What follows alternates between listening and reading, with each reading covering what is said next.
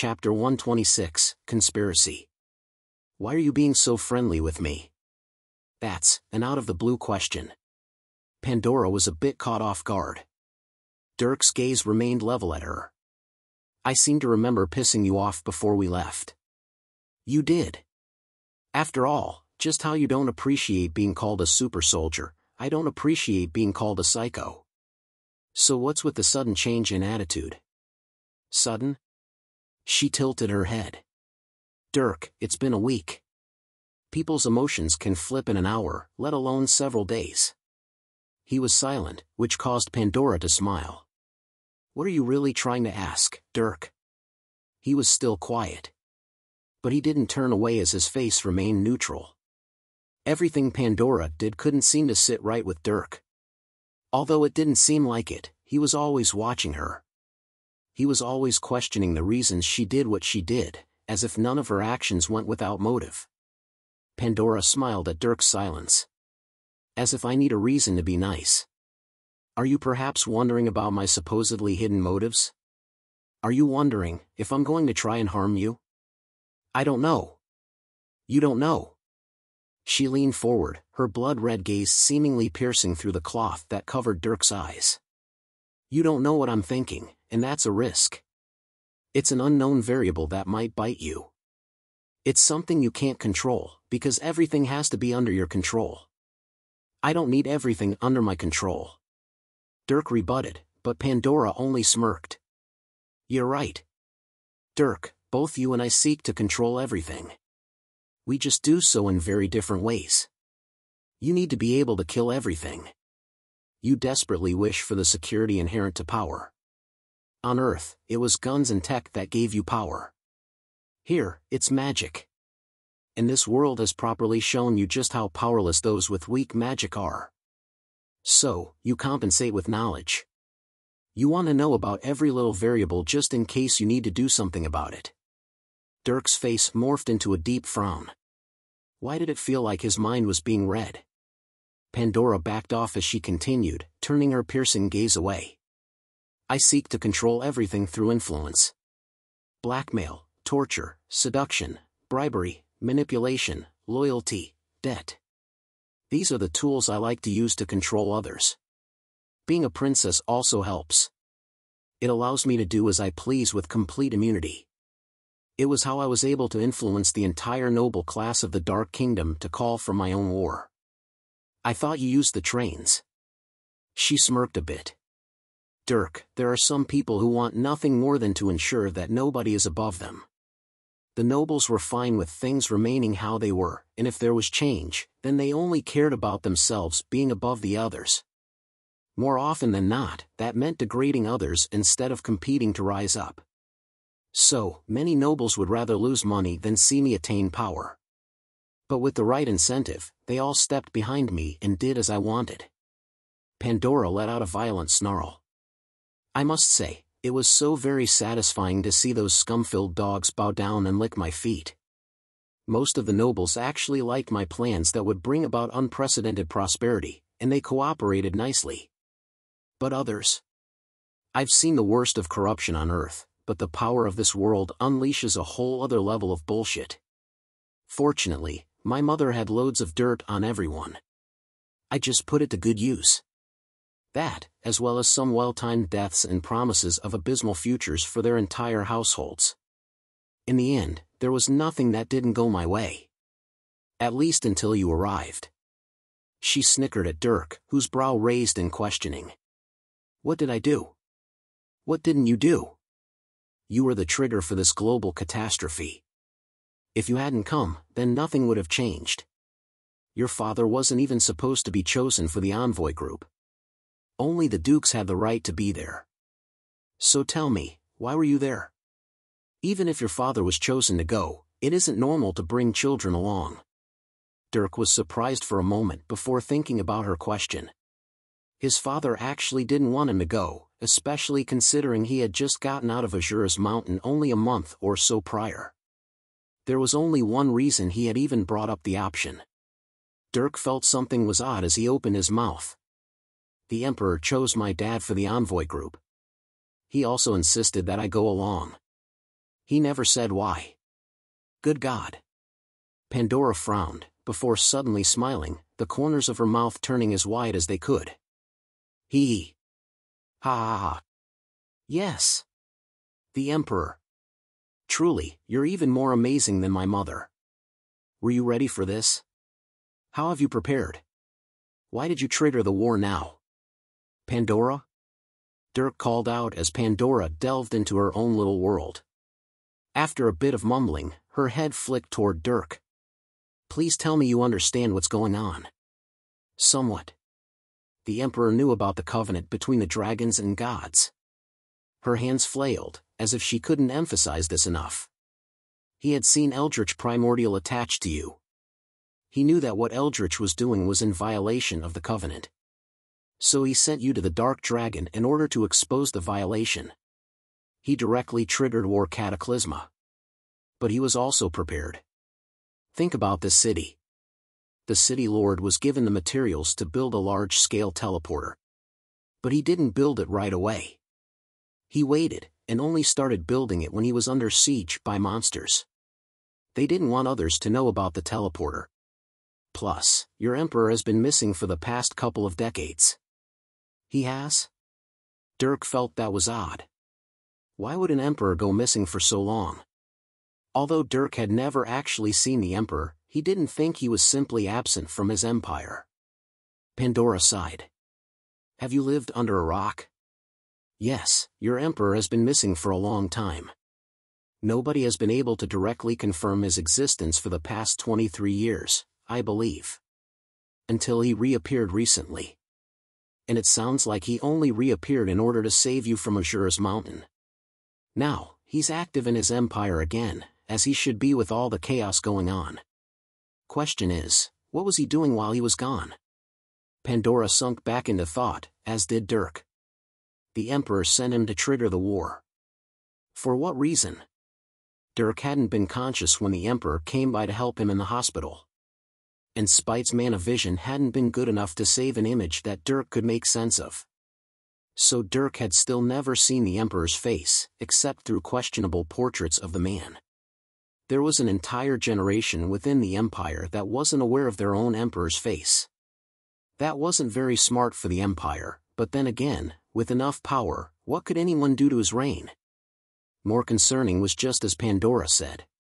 What had he been doing for so long? How did he know about the covenant? And why did he trigger the war now? At the very least he had to be prepared. There was no way he would just let his empire fall into ruin. In fact, the empire should be having a smooth time handling the changes compared to the other empires.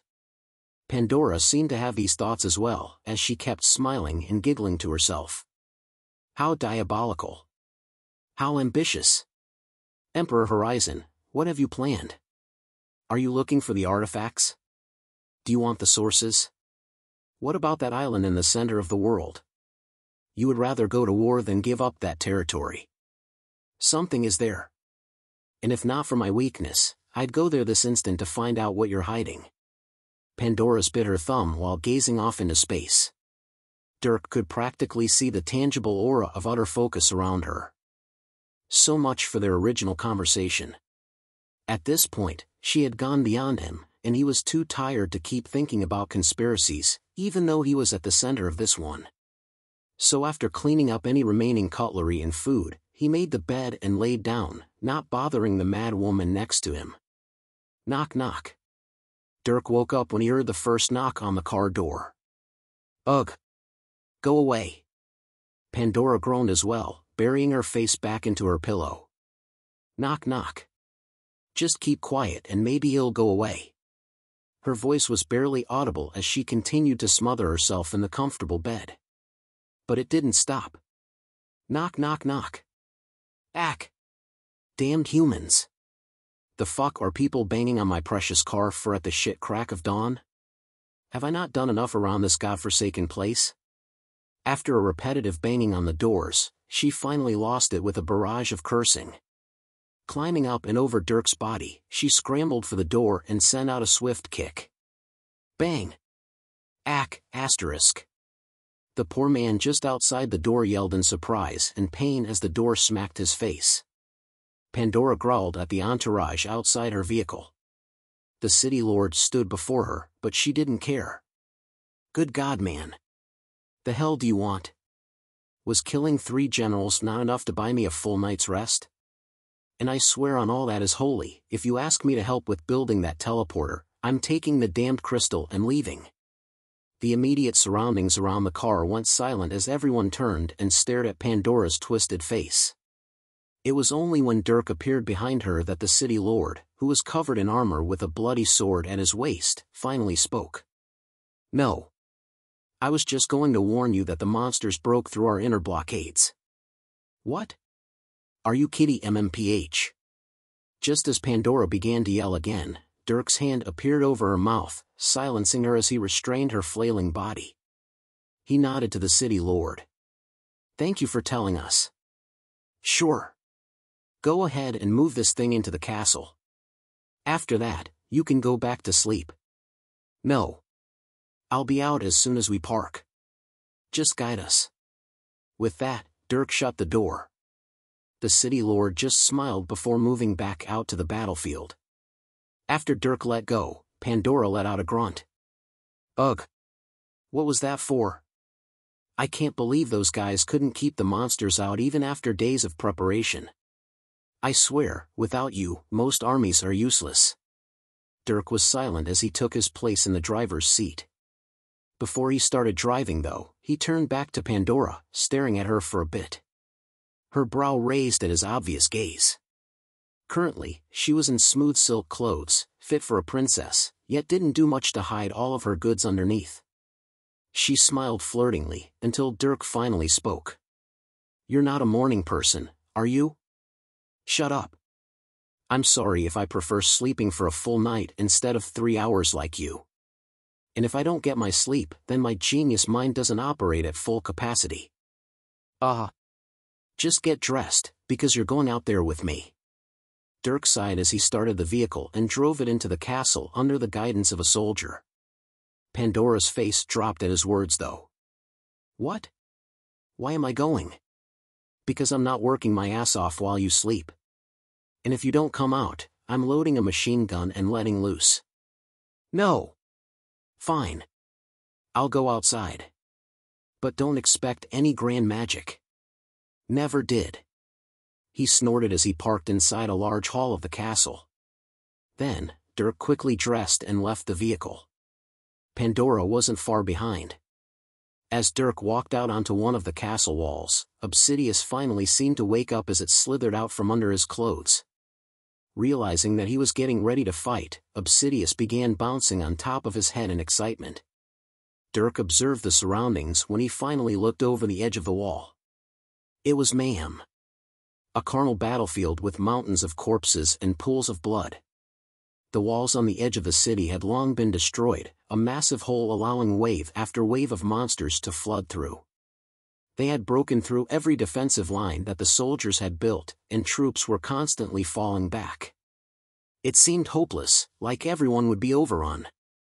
And the soldiers weren't the only ones beginning to panic. There were still thousands of civilians within and around the castle who were working desperately in order to help the defense effort as much as possible. But, from Dirk's view, not all was lost. The reason he thought that was because beyond the broken wall, he could see the last lines of the monster flood pushing forward. There weren't that many left. Plus, there were still plenty of soldiers. The city lord had fought for longevity, so his priority was preserving lives. His leadership had paid off. A majority of the initial army was still alive and kicking, even as they moved back. And as they moved back, their power consolidated, becoming more concentrated and effective. As they had to defend smaller amounts of land, they were able to kill more monsters. The barricades broke down slower and slower. Now, they were approaching the last few lines of defense. They could hold out long enough. The city wouldn't fall. Especially with his help. Taking in the landscape and plotting a path, Dirk tapped his connection with Obsidius. The little blob acknowledged his desire, and began to grow and spread across his body. The result was a dull set of armor. Once Dirk activated his anima though, golden circuits glowed across its body. He flexed his muscles before breaking out into a sprint, running across the wall and down toward the front lines. Pandora watched as he entered the battle unprompted. She saw a pistol appear in his hand, his stigmata that allowed for easy and specialized magic casting. The body of the pistol began to glow with runes as he took aim. And then, once he ascended one of the makeshift barricades, he fired. 3 compressed fireballs shot out of his pistol, zipping over to a group of monsters and exploding in a triangular formation. This triage of fireballs compounded off of each other and roasted the dozen monsters within its range, making it even more effective than normal. And that explosion drew the attention of every soldier, even the city lord nearby. And without question, all of them lit up with excitement and valor. Dirk Strider had entered the battle. Sure enough, they all saw that dark figure dash through the hordes, brandishing his blades and drawing a bloodbath. His image of ruthless carnage served to bolster the morale of every tired soldier. They had seen this man fight for hours on end every day that he was here. And stories had already been passed around of how he killed the monster generals.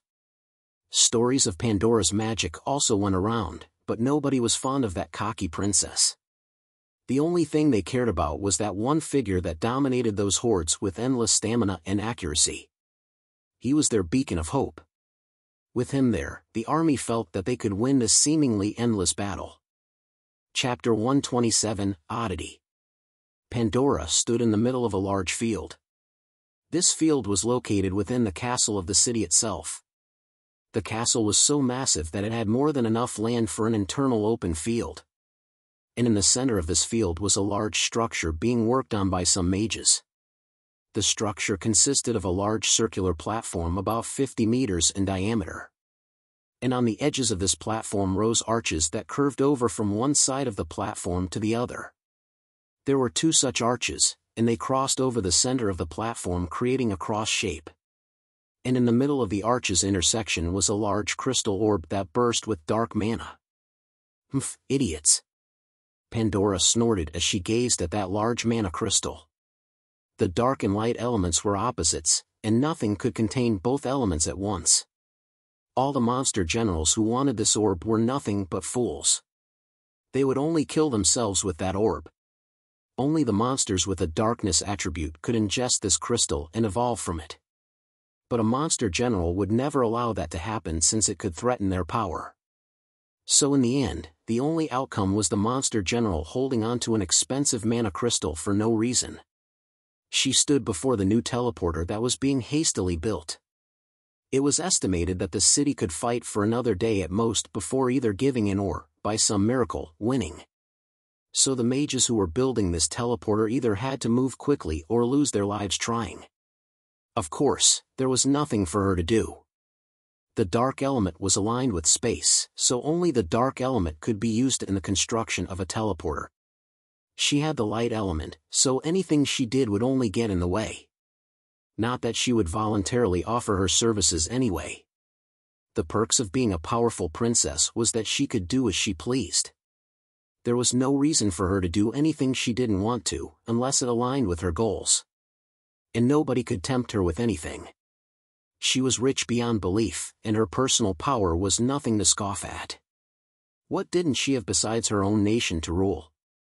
The only thing that was allowed to move her was war cataclysma and her railways. That, as well as Dirk.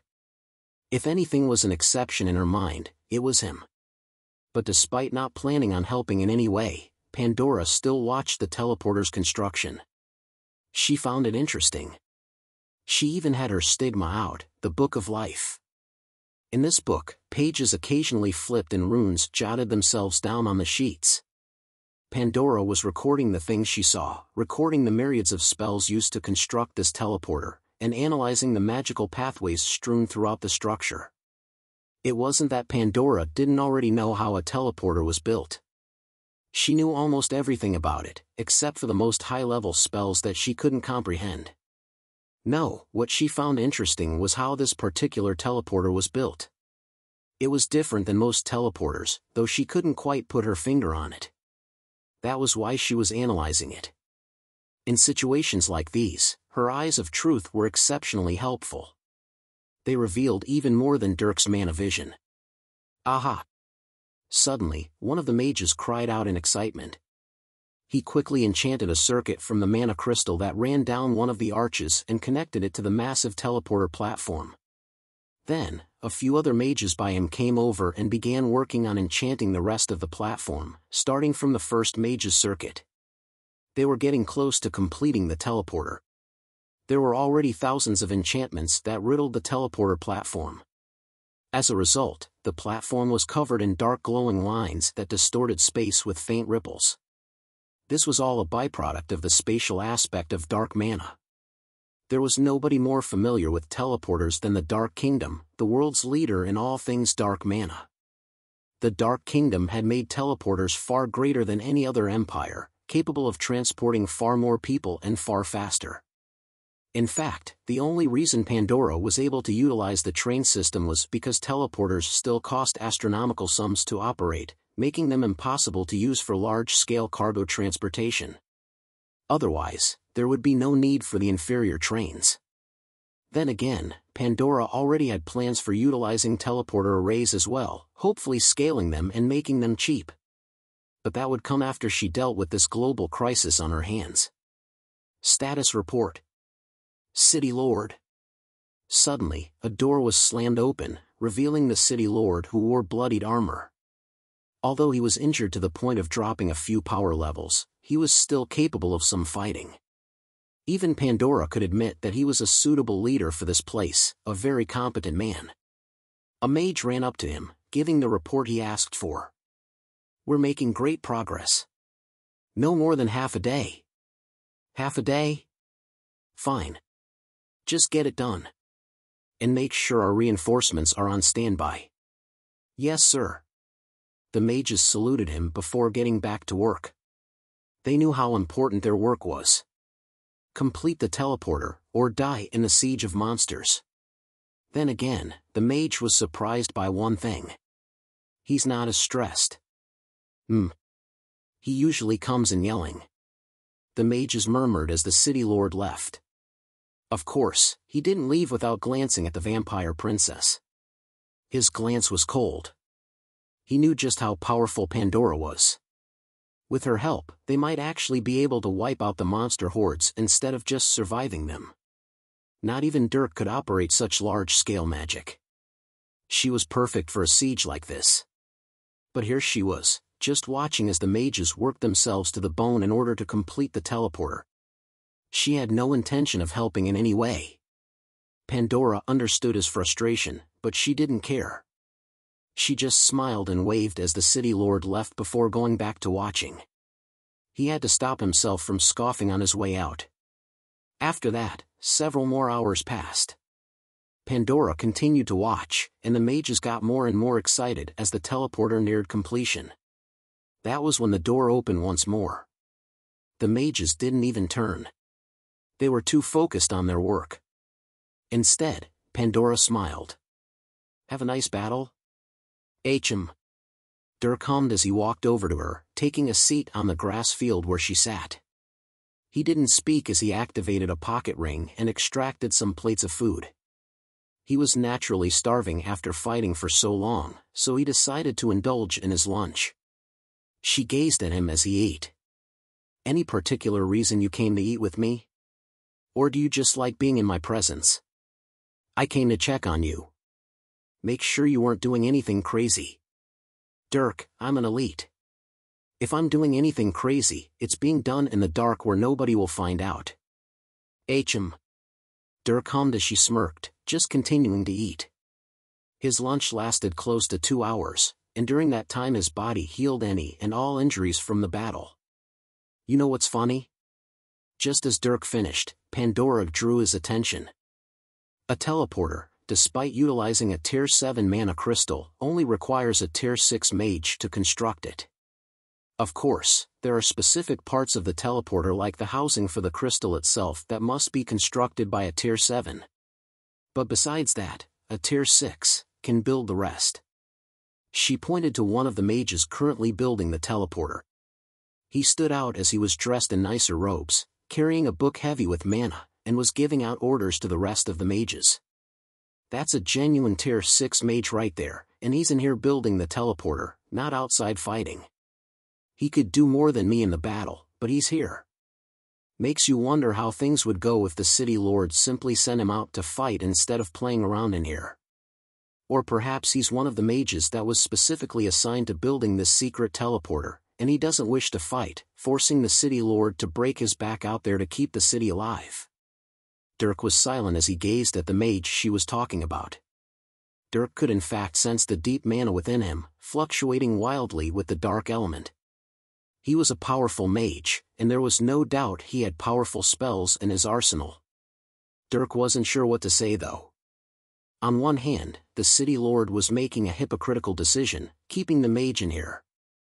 On the other hand, if the mage was refusing to fight so he could take it easy building the teleporter, and the city lord couldn't do anything about it since he was now weak. Either way, the situation was made worse by the mage being in here and not out on the battlefield.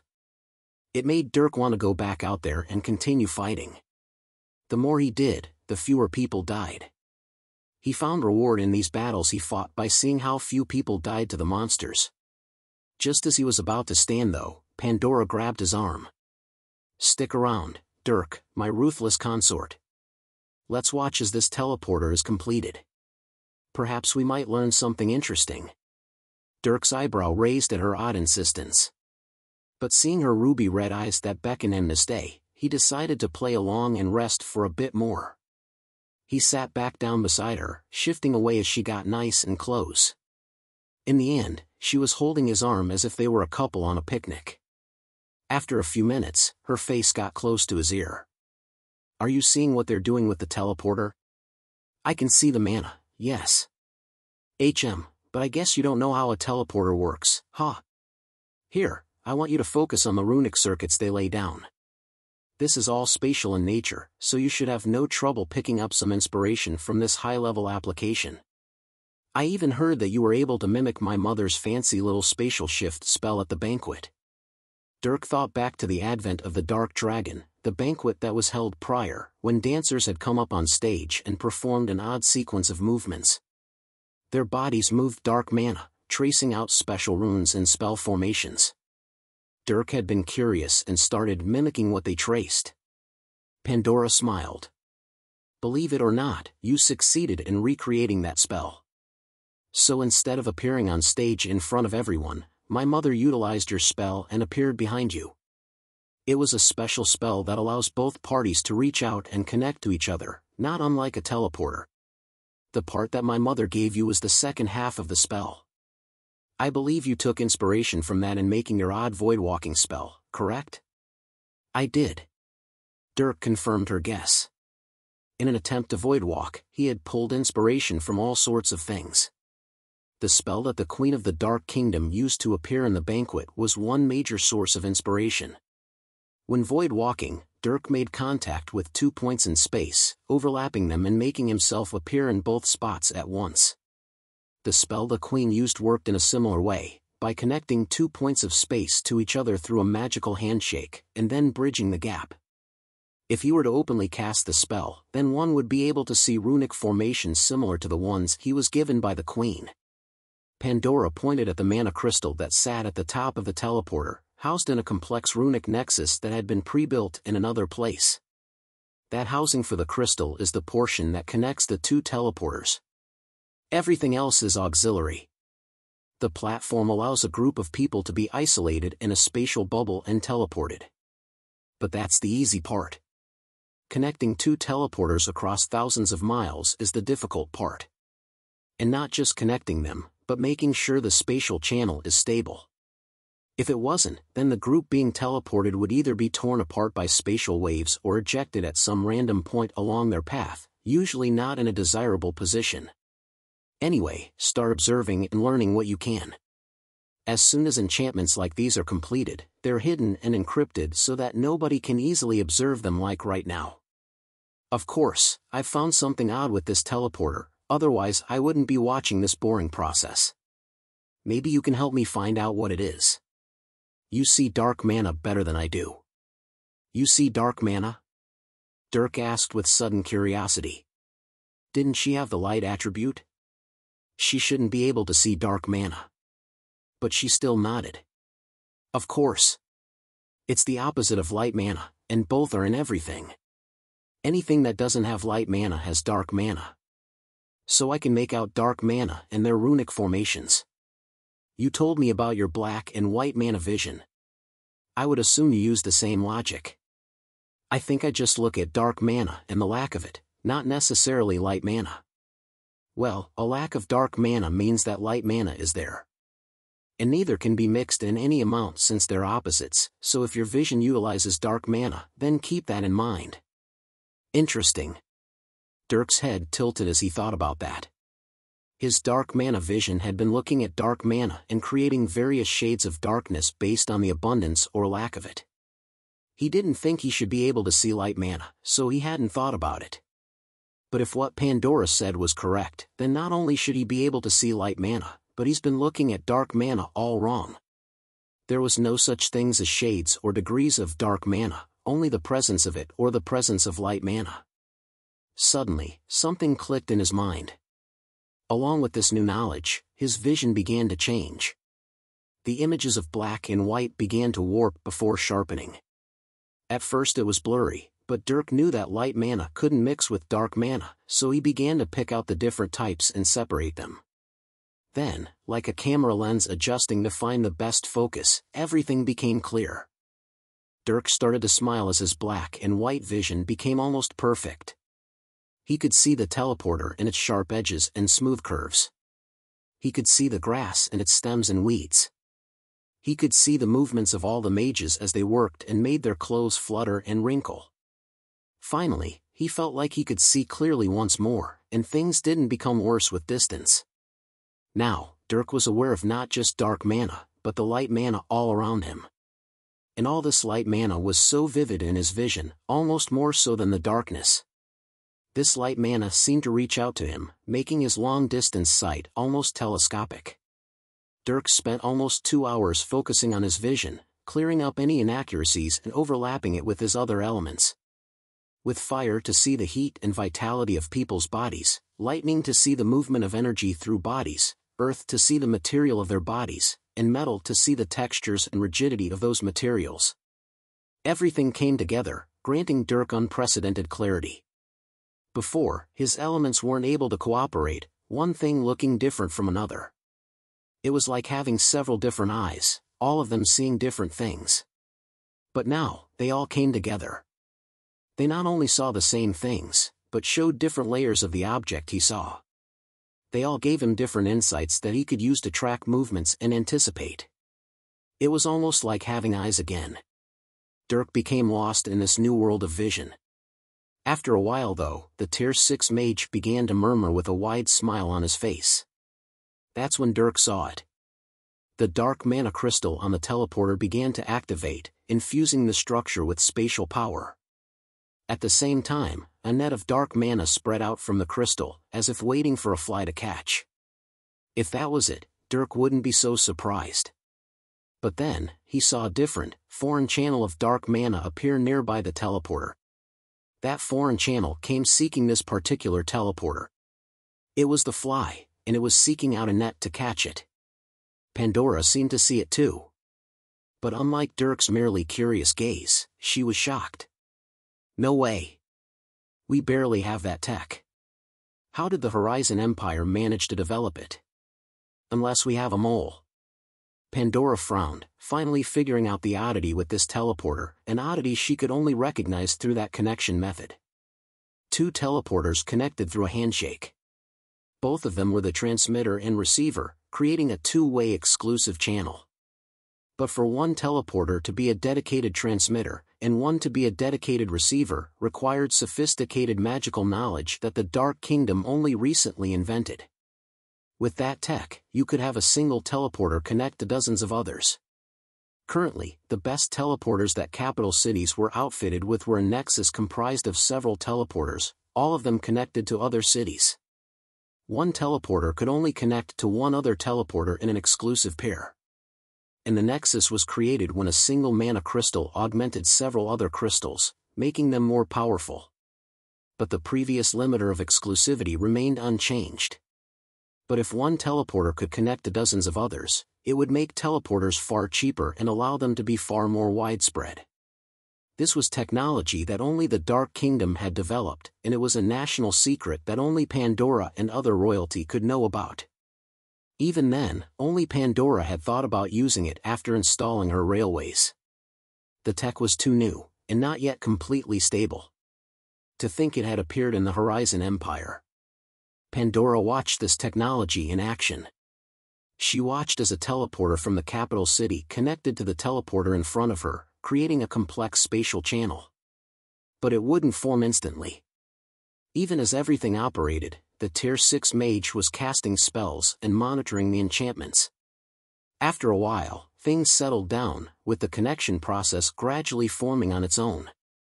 This was normal for a teleporter that was only just created. So what was odd? Dirk eventually asked, causing Pandora to sigh. You guys shouldn't have the technology necessary to create this kind of teleporter. It seems like I'll need to do a one-over on our research and development teams when I get back. I refuse to believe your empire is on par with us who specialize in dark magic. Okay. Well, I'm going to go out and fight then. I've rested enough. Sure. Do be careful, my dear. I'm not your dear. Dirk shook his head on his way out, making Pandora smile. She then refocused back on the teleporter, wondering who would be sent once the connection was made. Chapter 128, Marshall. The capital city Horizon of the Horizon Empire. There was no busier city than this. Both citizens and military alike were constantly moving, hastily trying to complete some sort of task or work. There were extremely few people who weren't anxious or busy. At the northern sector of the city was a military installation, this also being the largest military compound in the empire. With a fortress only smaller than the emperor's castle, there were tens of thousands of troops and high-ranking military officials who either lived here or worked here. It was the busiest part of the city. Teleporters constantly flashed, none of them ever being idle for more than a few minutes. Thousands of people were moved through these teleporters every single day. The expenditures to maintain this kind of mass transportation were usually astronomical, but nobody seemed to think that here. Instead, these teleporters were being treated as wagons, regular troops being teleported by the hundred. Nowhere else on the planet could a teleporter be used so freely. This fact was a frequently discussed topic, even over a month after the dawn of war cataclysma. In one such chamber of this military installation, there was a marshal, a Tier 6 commander of the Empire's military. He was draped in vivid red robes, embroidered with a deep gold and carrying a special crest only marshals could receive directly from the Emperor himself. His face was hardened, and his young age was partially masked by the sharp beard that was expertly tamed. Even his hair was slicked back, displaying masculine discipline. This man hovered over a table, and he wasn't the only one. There were others who frequented this particular room, analyzing and checking the magical displays that projected maps of places all over the Empire. It was a war room, and not the only one of its kind. Suddenly, a door flew open, but nobody noticed over the chatter. A skinnier man with the rank of Knight Captain, equivalent to a Tier 4, took large strides toward the sharp man. Marshal Strider. The teleporter at the city of Kelleran has established a connection. Your troops are on standby to enter. The Knight Captain stood behind Marshal Strider, gazing at the massive sword hung on his back. The only thing larger than this 5-foot-long greatsword was the nearly 7-foot-tall Marshal. He had grown even taller than his father. Marshal Strider straightened his back, turning toward the Knight Captain, yet keeping his gaze above his head. Very well. We depart now. Every second is precious for those on the other side. Yes, sir. The Knight Captain saluted before rushing out. Marshal Strider followed with steady steps, his gaze sharp, yet filled with anticipation. About time we have a reunion, little brother. Pandora watched as the teleporter flashed and distorted. Of course, this didn't make her happy. She sighed as she watched this experimental technology take action.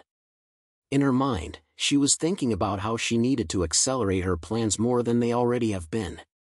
At the same time, the distortion of the teleporter revealed figures. There were easily 100 of them. Once they stepped out, Pandora could see their armor and weapons at the ready. The first man to step out was the leader of the group, Marshal Strider. Oh? Pandora's brow raised as the Tier 6 mage in charge of the teleporter's construction rushed over to this marshal. He turned his head and gazed at the mage. What's the situation? They're all outside fighting, even the city lord. The monsters are breaking through our barricades as we speak. We're on our last legs. Understood. Lead us out. Of course. Please save our city. The mage was fervent in his request, showing genuine concern and fear towards the oncoming monster hordes outside. Even as he hastily guided the marshal, he was throwing out words of horror while describing the many days and weeks of battle, as if he'd been there. Pandora was scoffing while watching this, disgusted with the mage. Well, I guess I know why he's in here and not battling. Filthy coward. She stood from the ground while doing nothing to hide her disgust. Then, she looked at the marshal. The marshal similarly turned his head toward her, and the two made eye contact. For a moment, the marshal was stunned, shocked by this random girl's abnormal beauty and silent pressure. But he momentarily composed himself, taking in Pandora's features before continuing to follow the mage. Pandora watched as the marshal's troops followed, a few captains staying behind to guide the continuous stream of reinforcements out of the teleporter. There were thousands of soldiers, more than enough to match the current army here at the city. And they were all high quality, unlike a large portion of the city's army that was composed of prior citizens. She left through another exit, heading out toward the battlefield. Marshal Strider. After rushing out of the gates of the castle, Marshal Strider saw the city lord running toward him. He was bloodied and exhausted, yet forced himself to stand tall. Marshal Strider had heard the situation and knew that the city lord had been horribly crippled. So when he saw the city lord who had obviously been fighting, he gave him the same respect as he would a superior. Grand Marshal Baron. Please, Marshal Strider, I'm just a city lord here. The city lord put out his hand, and Marshal Strider clasped it in greeting. Then, the city lord frowned. Unfortunately, this is no time for greetings. Our troops are barely holding our final defensive line. Please bring your soldiers to reinforce. Of course. Are there any monster generals? No. None. I see. Knight Commander Hassan. Marshal Strider let out a deafening bellow. At his call, a burly man wielding a long spear hurried to his side. Marshal. Commander, lead our troops to reinforce. Let's relieve this ruined city and drive back these mindless beasts. Yes, sir. Knight captains. Form up. Letting out a few commands, the knight commander summoned a legion of knights to his back. All of them were bloodthirsty and primed for battle. Fighting mindless monsters was different from fighting people. When fighting wars against other empires, there would always be the weight of taking the lives of other people. Very few people truly wanted to take the lives of others, or risk their lives fighting others. But monsters? That was a hobby of many soldiers, and a well-paid profession. In some places it was a sport. Dungeon diving was the most popular job for those with the power. So these knights, when faced with hordes of monsters, charged with no reservations. There was nothing to cloud their mind except the joy of cleaving beasts in two. Plus, the chances of dying against monsters was much lower than if they were to fight other people. With their gear and training, they seemed to fear nothing. After forming up, the knights grasped their swords, spears, and bows. Mana was kicked up by the mages in the back line, and the weight of anima began to surround those in the front. The marshal, ahead of even the knight commander, raised his sword. Everyone watched as a spark ignited on the tip of the blade, and then, an inferno surrounded the greatsword. It blazed with such heat that even those from afar could feel its warmth. It was a beacon of power in the chaos of battle. The marshal faced the defensive line. Charge! Ah! The knights roared as they sprinted forward, rapidly overcoming the defensive line and pushing forward. They clashed with the monsters who were about to overwhelm the barricades. Splat! Blood began to fly as the knights drove their weapons forward. Hundreds and thousands of knights flooded toward the monsters, looking like no less of a horde themselves. And within moments, the tide of battle turned. The knights pushed the monsters back, leaving the corpses of monsters behind. Mages from the back also launched spells that exploded in front of the knights. Even the marshal was throwing himself into the chaos, finding a massive pile of monsters in front of even the mages' bombardment and tearing them to shreds. His great sword covered in flames released an inferno all around him. By now, night had already fallen, so he was a beacon of light in the darkness. A single wave of the blade cleaved 5 in half and set a dozen more on fire. The marshal seemed like a fire elemental, commanding scorching waves to turn his enemies into ash. And those who could actually see his sword skills were left in awe. The marshal didn't just wield brute strength. He moved his sword with valiance, and his flames seemed to mimic his spirit. He was a much-needed powerhouse on this battlefield. But as he fought, he couldn't help but realize that there was someone else out there. The marshal swung his sword, releasing a wave of flame that engulfed a few dozen monsters in front of him. Then, he glanced to the side. Not far away, there was a dark figure that blended in with the night. This figure dashed around silently, but every movement drew the blood and screams of the monsters he killed. Marshal Strider, upon focusing more, couldn't help but gawk at the uncanny agility and reflexes of this figure.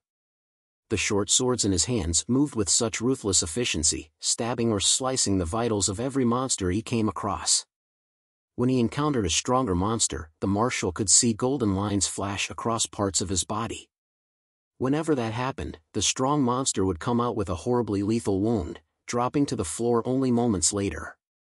Then there was the darkness that the marshal sensed. That figure would occasionally appear in 2 or 3 spots simultaneously, the shroud of dark mana engulfing his person. It resembled void walking, but not quite. Still, this skill afforded that figure the ability to remain untouched. No monster could escape, and none could pin him down. That figure wasn't explosively powerful, but he was the most lethal the marshal had ever seen. His use of magic and weapons was so fluid and skilled. It was a level of combat ability the marshal had only partially experienced from sparring with people at a higher level than himself. As for the faint suspicion in his mind, he disregarded it for a while. The marshal and that dark figure continued to fight. The marshal was able to kill far more at a time, but the figure was constant.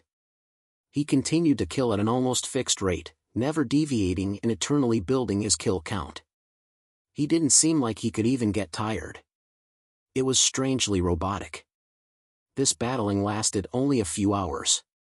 With the marshal scorching fields of enemies, and his thousands of fresh knights driving back and slaughtering the monsters, the dwindling hordes couldn't hold out for long. Finally, it was when the knights had advanced to where the marshal was fighting that he backed off. Flames still flickered around his sword as he watched his knights push back with bloodlust that only built up over hours of fighting. That dark figure also stopped, dropping the corpse of a bird that had tried to ambush him from above. Its neck had been wrung like a wet towel. The figure turned his head, facing the marshal that was observing him. Finally, the marshal could see exactly what this figure was wearing. Sleek armor with golden circuits covering his entire body, like some sort of flexible metal. The armor was basically featureless. That in itself was a bit intimidating, giving off an inhuman feeling. After some time of staring at each other, the faceless figure tilted his head. "Ethan? Dirk?" Hearing his name called, the marshal finally confirmed his guess. There weren't many people who would call him by his first name so casually. The two brothers continued to stare at each other for another few seconds before they were interrupted. "How happy! A family reunion." There was an enthusiastic clap, and the two turned their heads. Pandora stood nearby amidst a small pile of corpses, looking between the brothers that couldn't be more different. She smiled at Dirk. "Those knights have everything taken care of. We can finally rest." "As if you did anything." I seem to recall killing a giant turtle. Anyway, you can speak with your brother as you eat. With that, Pandora turned and walked. The two brothers looked back at each other. Ethan scratched his beard in confusion. Who is that? I'm sure she'll be more than happy to explain. Dirk sighed and followed Pandora. Ethan fell in behind them, even more confused at the whole situation. The vampire princess? Ethan was baffled as he stuck a slice of meat into his mouth. Dirk, who disregarded Obsidious bouncing around his plate of food, also kept eating. Ethan, Dirk, Pandora, and the city lord were all eating in this small room that had been repurposed with a table and chairs for eating dinner. Outside, the battle was finishing up, just about every monster in the vicinity having been wiped out. Ethan wasn't sure what to say as he momentarily made eye contact with Pandora's blood pearl eyes. This was the last person he expected to be beside Dirk. Literally anybody else would have made more sense. But instead, Dirk had one of the world's highest members of royalty eating food off his plate. The city lord understood Ethan's confusion. He too had been baffled on several occasions as he witnessed the antics between Dirk and Pandora.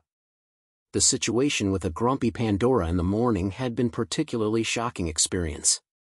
He still couldn't reconcile that warped image with the graceful princess sitting in front of him. Eventually, Ethan shook his head and gazed at Dirk.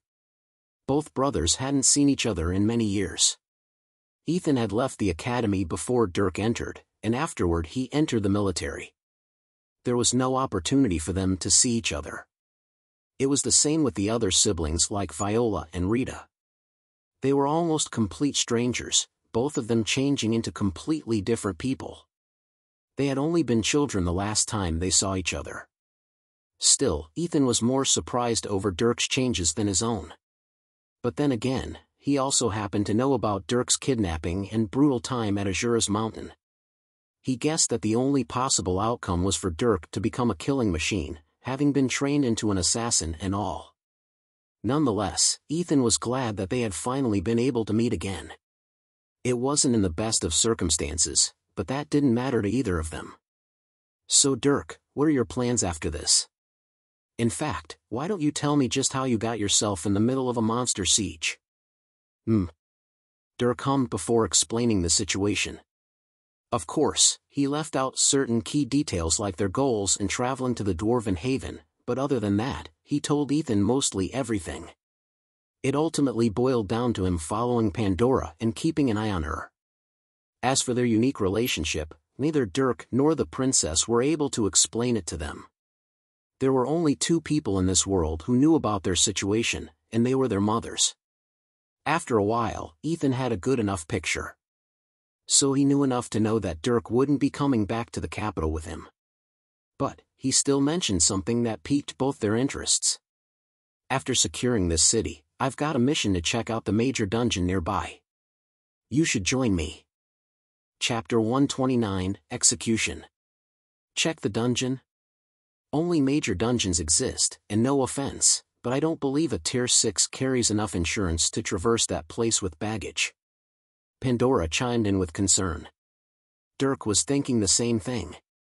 Ever since the advent of the Dark Dragon, all minor dungeons disappeared, and all major dungeons began spewing out monsters. The accepted theory was that the major dungeons consumed the minor dungeons and then expelled those monsters, making the major dungeons extremely difficult to approach with hordes surrounding them. Regardless of that though, the major dungeons were still major dungeons. The minimum strength of a monster within those dungeons was Tier 3, while the strongest was Tier 7. Those dungeons were the most dangerous places in the world, and wasn't a place even Dirk and Pandora could traverse lightly. Not even Ethan Strider, a marshal of the Horizon Empire and a Tier 6 fire swordsman, could guarantee his life in that dungeon, let alone the baggage that was Dirk and Pandora. Ethan only nodded at their worries. That's true. I've only been in a major dungeon a few times, and each time involved at least one life or death battle. Even now I wouldn't wish to go alone, especially on a scouting mission. But there's someone who's going to be joining us. A Grand Marshal. A Tier 7? If that were the case, then I wouldn't mind. But for what reason do you need to scout the dungeons anyway? Without defeating the king, there aren't any special rewards. Unless you're looking for particular monster types for their resources. Ethan hummed, gazing at Pandora for a while as if debating whether or not to answer. This made her smile brightly, as she did whenever she broached a conspiracy. This must be a special order from your emperor, especially if he's sending your grand marshals. I haven't attained much intelligence myself of the major dungeons, but it seems as if the expulsion of the monster hordes isn't the only change that's taken place in this world. On top of the unnatural increase in capable mages amongst the common people, I guess I need to send some people out to do reconnaissance. I think I need to contact someone later today. Ethan began to frown oddly, as if Pandora just learned something she shouldn't have. Dirk just sighed though. Pandora was really good at jumping to conclusions, and each time it seemed to be on the dot. Then again, her mind was all over the place. She wouldn't have an issue believing the most outrageous developments. Ethan let out a slightly frustrated breath. If you don't want to come, then please rest here. No, I would love to take up your offer. It'll be a good learning experience, as I've only been in a major dungeon once. What about you, Dirk? Have you ever been in a major dungeon? Take a wild guess. That's a no then. She chuckled at Dirk's curt response. Then we shall go. Please notify us when your Grand Marshal arrives. I'm sure such a person doesn't wait for anyone, so we'll be rested and ready when the time comes. Sure. Ethan resigned himself and just agreed. Not long after, the time came to retire. With the reinforcements, the city was finally able to rest easy for the first time in many weeks. Marshal Strider's captains reported the situation all night, getting an idea of what had happened. In the end, they found out that approximately 82% of the city's initial population had died. The remainders were troops and able citizens who had held out day after day. Nothing remained of the previously prosperous city. It was a nightmare. The only thing that would have been worse was utter obliteration. Ethan received these reports and couldn't help but become a bit sorrowful. In his mind, he compared it to the other cities that had been saved. Among those that had survived sieges by monsters, this was by far the worst. Some were able to stave off the monsters, building a teleporter before monster generals had grown and launched catastrophic attacks. Other cities were able to wipe out the monster hordes. The city of Kelleran, though, for how significant and massive of a city it was, experienced the worst of the monster hordes. Located near a major dungeon and accidentally acting as a beacon with the Tier 7 mana crystal, they were now by far the most devastated city, especially when it came to death count. It couldn't even be considered a city any longer. The next day, Ethan saluted the teleporter. The Grand Marshal had come. Welcome, Grand Marshal Vincent. Marshal Strider. Grand Marshal Vincent, a woman garbed in fitted clothes that seemed to be made from the leather of a dragon, and adorned with a frightening set of large knives, nodded to Ethan as she left the teleporter. A Grand Marshal was a tier or rank 7, and in the Horizon Empire, tier 7s were afforded a certain level of nobility, especially if they were loyal and had contributed significantly to the Empire. Grand Marshal Vincent, being a Grand Marshal of the Empire's military, was naturally a Marquis as well. Ethan was also familiar with this woman, as was his father Riker. It was why Vincent smiled at Ethan, showing familiarity instead of acting strict like what normal rank differences warranted. I've received the reports. Let's walk as we talk. Vincent motioned with a graceful turn, and Ethan followed her out of the castle. They entered the ruined city, and saw many soldiers and civilians running around with various tasks. Compared to the previous days though, they were much less busy. Most were resting or getting treated inside the castle. Vincent saw all of this, and remembered the reports she had read the previous night. I've only experienced devastation like this twice, and both times were during the bloody war around half a century ago. To think I'd have to see it again. Marshal Strider, do you know how many cities have been annihilated so far since the dawn of war cataclysma? Ethan sifted through his memories at her question, eventually shaking his head. I don't recall ever hearing about an annihilated city. That's because there has yet to be one. Through the Emperor's foresight and our advances in teleporter technology, we were able to create a network of teleporters across the entire empire and transport troops wherever they were needed. This is a perfect example of teleporters saving a city. It's a shame that it had only been constructed now. Otherwise, we could have saved this city before it reached this level of ruin. Yeah. Ethan closed his eyes and nodded. Hundreds of thousands of people had been eaten alive in this city. Even now, there were mountains of bodies and corpses strewn throughout the ruins. Both human and monster.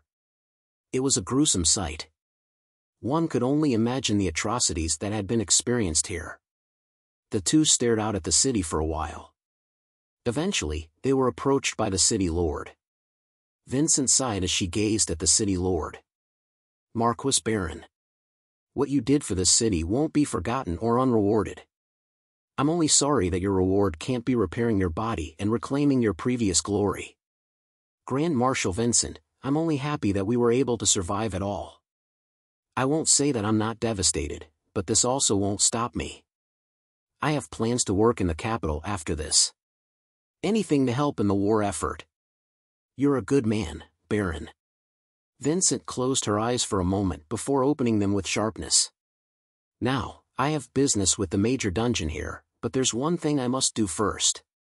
Where's the dark mage who was assigned to the teleporter? The city lord froze up at the question. Not because he was surprised, but because of the twisted frown and rage that suddenly spewed from Vincent's body. He's currently in a room of the castle. Good. Marshal Strider. Awaiting orders. Ethan automatically straightened up as Vincent spoke with hate in her voice. The Dark Mage is now marked for execution for treason against the Empire and the mass murder of everyone who died in this city. Retrieve the pig immediately and bring him here so he can be slaughtered. I understand. Ethan rushed off without question as Vincent turned to stare into the distance. She gazed at all the bodies, monster and human, and imagined the weeks of endless battle and torment. All the sorrow of losing comrades. The terror of everyone who was eaten by the invading monsters. The empty eyes of those who survived. Her blood boiled, knowing something the others would discover soon enough. Pandora tilted her head as she looked at the twisted face of the Grand Marshal. Dirk was beside her, also focused on this person of unchallengeable might. She's really mad. I wonder why. She called for the Dark Mage, that coward who should have been fighting. Maybe he did something? Maybe. The two shrugged, then approached the Grand Marshal. The Grand Marshal's face was passive as she turned her attention to them. Even then though, her gaze was focused on Pandora. Vampire Princess. Grand Marshal Revela Vincent, of the Vincent family. The only one after her father to rise to the level of a marquis. It's a pleasure. Pandora nodded with a bright smile, garnering no response from the Grand Marshal. The Grand Marshal stared at Pandora for a second more before looking at Dirk. This time, her brow raised in what seemed like approval. I've never seen someone as young as you with such a concealed aura. I can't read any of your intentions. It's a frightening level of control. Impressive, Dirk Strider. Dirk was silent as his gaze rested on the Grand Marshal. Yet another person he couldn't win against. He could already see it. Her body was abnormally strong. His intuition could sense the danger she posed. And interestingly, there wasn't an ounce of cultivated mana in her body. Instead, her body was shrouded with a thick layer of fog, anima that Dirk couldn't see through. As Dirk was silent and evaluating the woman in front of him, the city lord took a spot by her side. Grand Marshal, Dirk Strider was actually the only reason we survived so long. He alone was able to fend off thousands of monsters, helping our entire army last several more days. He also assassinated the monster generals before they could grow. If not for him, we would have fallen before the teleporter could be built. Is that so? The Grand Marshal smiled a bit. If that's the case, then a reward is in order. However, the only rewards we can currently give are titles of nobility equal to your power or equivalent positions in the military. Dirk Strider, if your skills are anything like your mother's, then I can make you a Knight Commander right now, which is a position only Tier 5s can attain. How about it? Would you like to join your brother in the Empire's military? Oh? Pandora smiled a bit wider hearing the offer, nudging Dirk with a smirk. An offer to become a soldier. They've seen your skills, Dirk. You'll become a renowned assassin, the best at killing. Sent all over the Empire to remove the threats to their peace and safety. You'll be cultivated and developed, sent on mission after mission, executing target after target. Shut up, now. Pandora hummed with her same smile as Dirk snapped. On his face was a frown, confusing the Grand Marshal. More than that though, the Grand Marshal was shocked at Dirk's unrestrained attitude with the vampire princess. Though, the fact that such a high-profile girl was here at all was a mystery in itself. Letting out a breath, Dirk gave the answer he instantly decided on. Sorry, Grand Marshal Vincent. I'm not interested in joining the military. Really? Might I ask why? She asked, but Pandora chimed in Dirk's stead. Unfortunately, Grand Marshal, that's a super big secret that we can't tell you about. After all, it involves the fate of the world. And Dirk here is my partner who's here to help me along through these arduous times. Pandora linked with Dirk's arm, earning her a hand that pushed her face away. The Grand Marshal watched weirdly as Dirk kept pushing the clingy Pandora. What the hell was their relationship? She had heard about what happened at the Dark Kingdom, with Dirk's shocking relationship with Pandora being the focal point. Even now she could see the sign of their blood pact on his neck. It was the royal seal of the Dark Kingdom, and a sign that stated Dirk was equal to the princess herself. It was light by no means. The only reason his existence hasn't created waves of controversy in the upper echelons of the Empire was because not many knew about it. She happened to be one because of her own relationships with certain dukes and her station in the military. Grand Marshal. Suddenly, there was a shout. Ethan appeared, and behind him were two soldiers who restrained the Dark Mage. The Dark Mage was baffled, his face full of fear and desperation. Grand Marshal. I'm innocent. My only job was to construct the teleporter. I don't understand what's going on. Pig. The Grand Marshal snarled as she laid eyes on the Dark Mage. She refused to even call him by his name. City Lord. Yes? The City Lord turned to her, expecting answers. Her furious gaze remained on the mage. I noticed as soon as I teleported here. The Tier 7 Dark Mana Crystal was given to you in its housing, and in the housing is an alarm that indicates when it has been tampered with. This alarm reached out to my Grand Marshal seal upon arrival. It told me that someone of Tier 6 power attempted to remove the crystal, but failed. And there is only one person in this place, who is a Dark Mage, in Tier 6. The Grand Marshal drew one of her blades, a long knife that was attached to a chain. She pointed the knife at the mage's face, her horrifyingly dense aura not allowing the mage to speak. The City Lord was likewise mortified, but not because of her aura. It was tampered with approximately 3 weeks ago. And I already know exactly what happened. This filth tried to take the crystal and escape.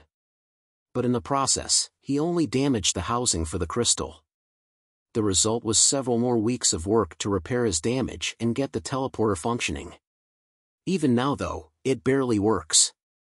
I noticed unnatural turbulence when coming here. We will have to request a Tier 7 Dark Mage to fix his damage. Thankfully though he was at least able to get reinforcements here. Otherwise, he alone would have been responsible for this city's annihilation. Oh my. Pandora was surprised, looking at the Dark Mage with a raised brow. She didn't seem angry about it though, merely looking at it like a drama. Dirk, on the other hand, wasn't as nonchalant. As the Grand Marshal spoke, something within him tightened. He was no stranger to war, but the battles he fought were special. He had never experienced something like this, where someone's greed and cowardice resulted in the downfall of so many people. Or at the least, he had never been made aware of it. Even in a time of battle, this mage tried to escape with the city's only hope. If he had just constructed the teleporter like normal, so many people would have survived. It was the most unthinkable thing, yet Dirk was seeing such a person in front of him. This weak, cowardly, disgusting man had nearly destroyed a city.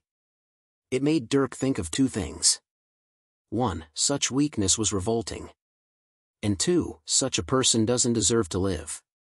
For a moment, he was about to lunge forward and end the pig's life himself.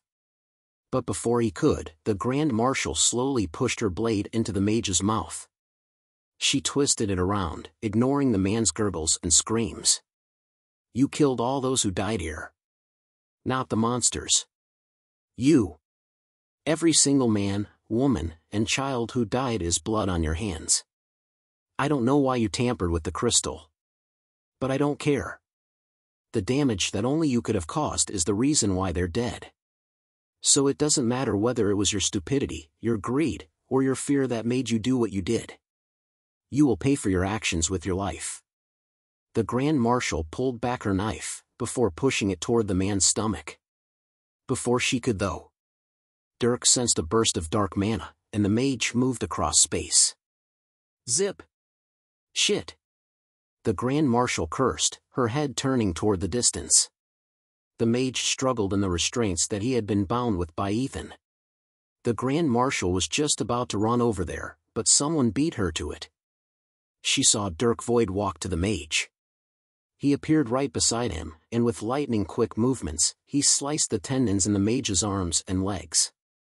Dirk didn't have any visible eyes, but his gaze made the mage shiver.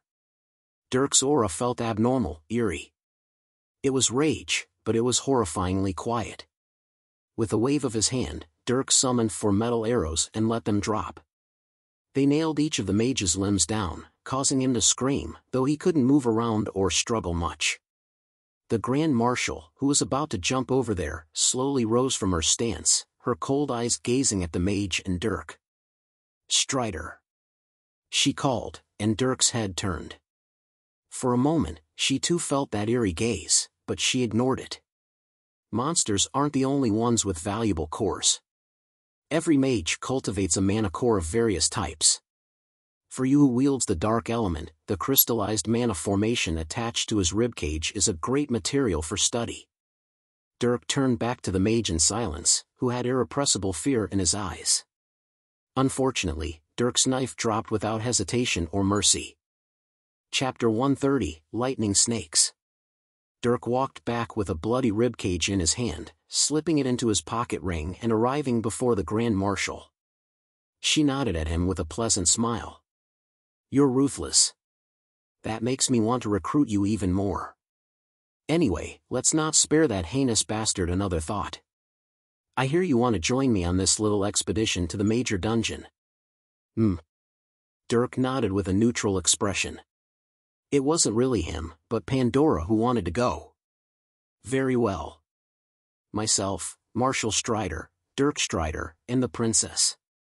If we're leaving, let us go now. I have things to do after this as well. City Lord Baron, you have full authority over the troops here in our absence. Take care of yourselves. Of course, Grand Marshal. The City Lord bowed a bit. Then, the Grand Marshal retrieved an item from her pocket ring. It was a large carriage, and according to the magical signature inside of it, Dirk recognized it to be a flying carriage. Let's go.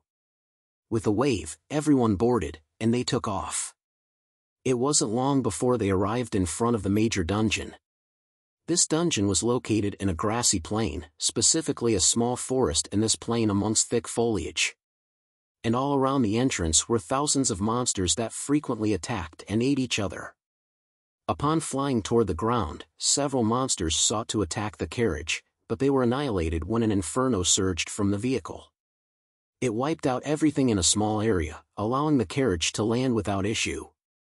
Then, everyone stepped out. Ethan took the lead and killed anything that got close with small bolts of fire. These monsters were all around tier 4 on average, but they were far beneath him. Of course, they were also beneath Dirk and Pandora despite them being tier 4s as well. However, neither of them were as powerful as Ethan or the Grand Marshal, so they couldn't kill these creatures with absolute ease. It would still take them a small bit of effort. After retrieving the carriage, the Grand Marshal looked to the major dungeon entrance. Like all dungeons, the entrance to this one was a murky black portal that led to another space. They approached it, Ethan killing anything in their path. And then, they entered it. Dirk pushed through the uncomfortable fluid, was engulfed, and after a brief moment of suspension, was spit out on the other side. The instant he was let out though, he saw the face of a monster lunging toward him. He didn't even think before his reflexes kicked in, and in but a half second, he planted a knife in the monster's throat backed by the strength of his anima. His body then spun and flung the monster away using its momentum. And after taking a survey of his surroundings, Obsidius covered his body. Ethan had released a small inferno around himself and was dashing around while slashing monsters. The Grand Marshal was also killing a few monsters that got too close, though she was far more relaxed than Ethan. And Pandora was standing not far from Dirk, two monsters writhing on the floor in pain as ice slowly froze their bodies from their feet to their head. It only took a dozen seconds for the immediate area to be cleared out. After the four regrouped, Ethan glanced at Dirk with an odd expression. Those were some shockingly fast reflexes. Thanks? Dirk wasn't sure how to respond to that. Nonetheless, Ethan seemed to be conflicted. Ethan had heard about what happened to Dirk straight from his father. The torture, the training, the curse that blinded him, his time at Azura's mountain. The result was a monster that could fight an entire tier above himself, and one that could kill thousands of those below him. When he had first arrived, Ethan had seen the unbelievable skill that Dirk displayed while battling monsters.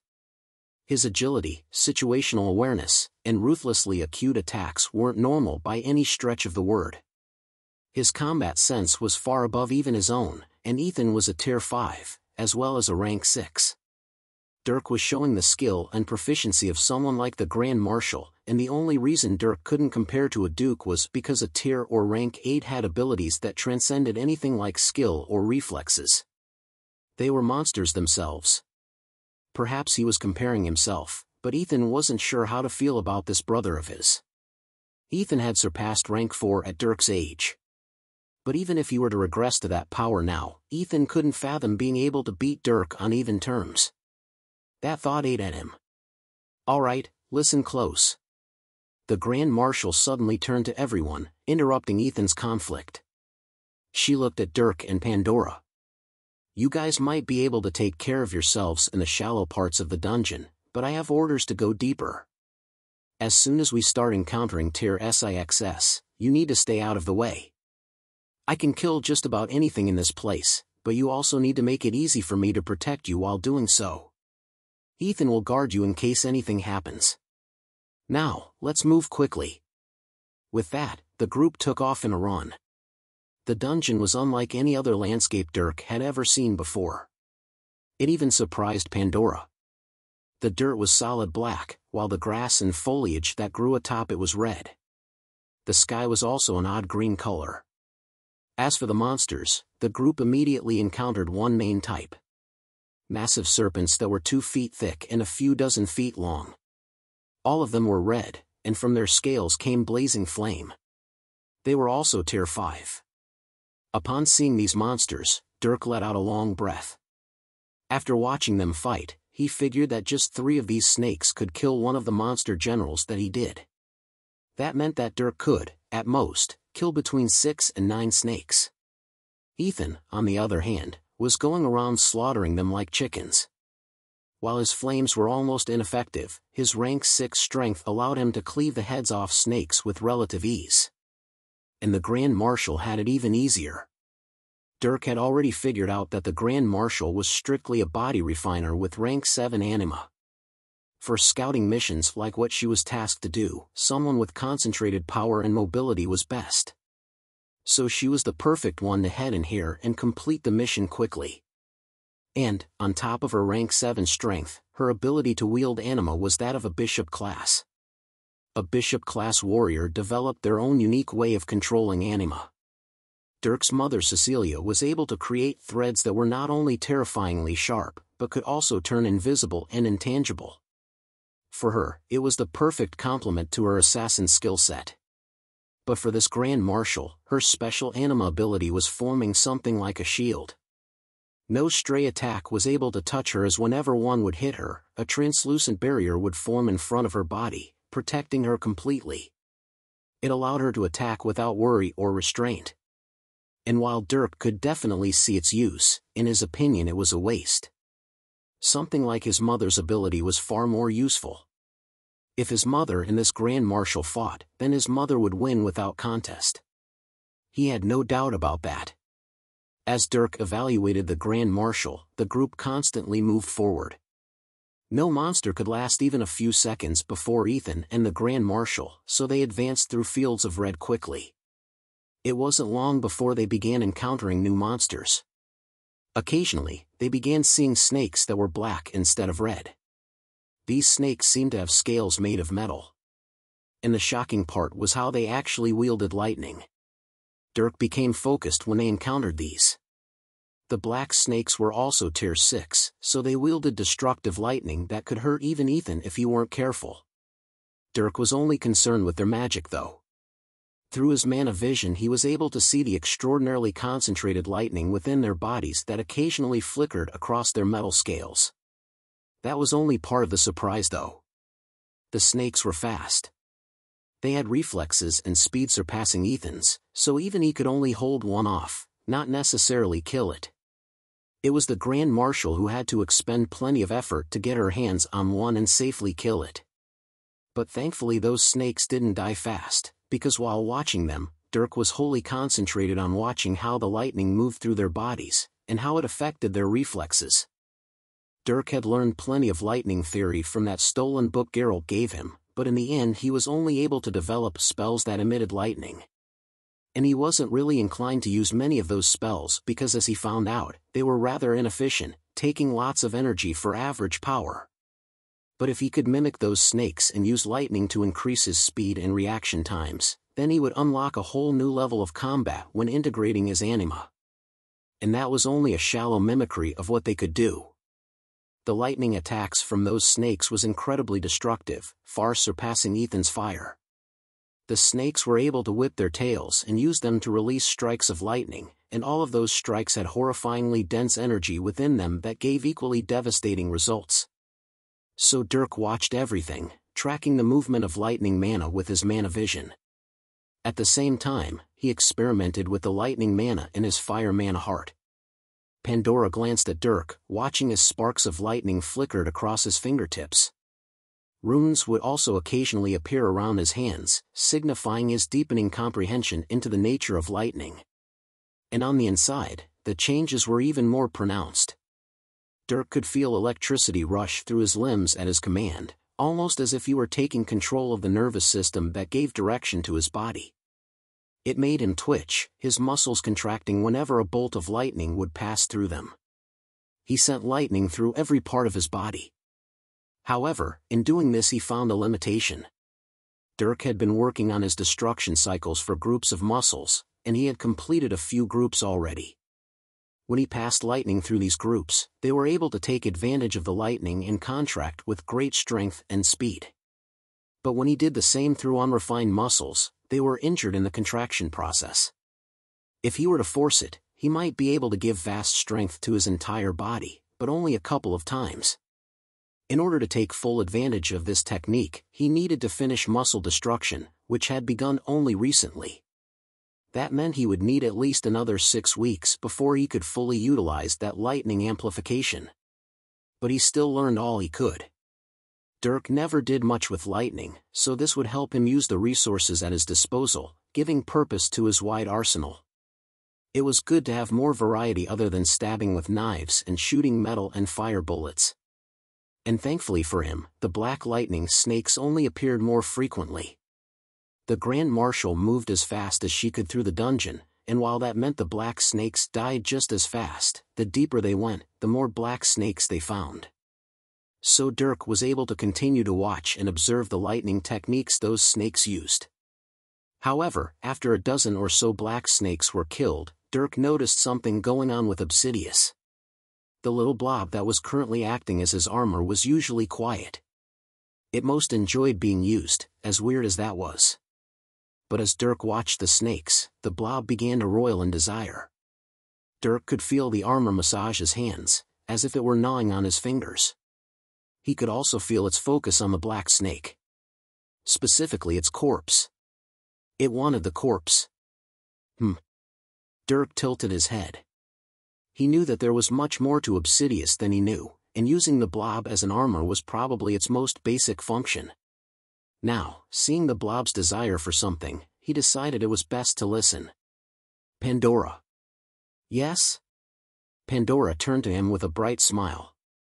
I want some of those black snake corpses. How much space in those pocket rings do we have? In anticipation for the valuable materials we would encounter in this dungeon, I brought a couple dozen rings with me. Adding up their total volume, I'm pretty sure we could bring every monster in this dungeon out of here. Catch. Ting! Pandora flicked a pocket ring in the air, one embedded with a tier 6 dark mana crystal. Dirk caught it and checked the space inside of it. Sure enough, it had a few thousand cubic meters worth of space. And that was just a single ring. Since that was the case, Dirk could use it without inhibition. Neither the Grand Marshal nor Ethan seemed to be interested in these snakes as their corpses were just left behind. So, Dirk began stuffing them into his ring. Even going back to grab the few they left behind. Like that, several hours passed with the Grand Marshal only moving faster and faster. When they weren't fighting a monster, everyone was running at almost full speed. The dungeon had massive wide-open landscapes, and Dirk heard that dungeon divers could spend upwards of 2 months inside one of these dungeons.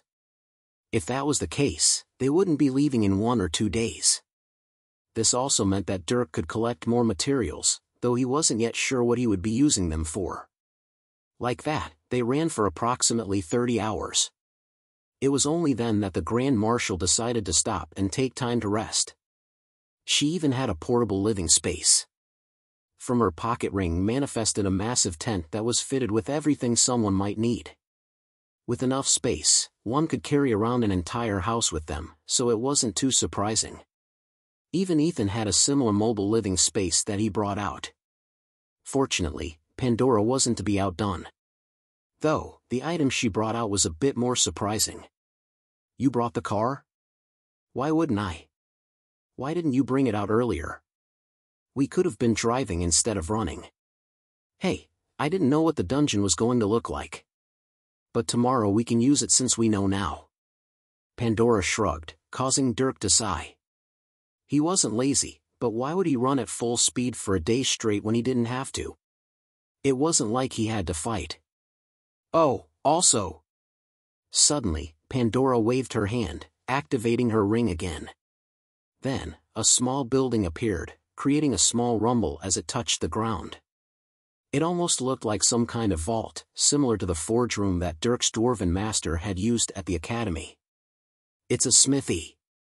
I hadn't brought it out since you were so busy fighting all those monsters in the city, but since you're collecting materials now, I suppose it's an appropriate time to show it to you. You can keep it in your ring when you're done with it. I'm going to sleep. Pandora waved with that and headed to the car where her comfortable mattress was. The Grand Marshal had also retreated to her living space, and Ethan to his. Dirk decided that he wasn't so tired though. He was more interested in what Obsidious wanted, as even now its anxiousness hadn't diminished. So, with everyone retired for a time, he entered the vault. It was finally time to utilize those forging skills that he had been taught so long ago.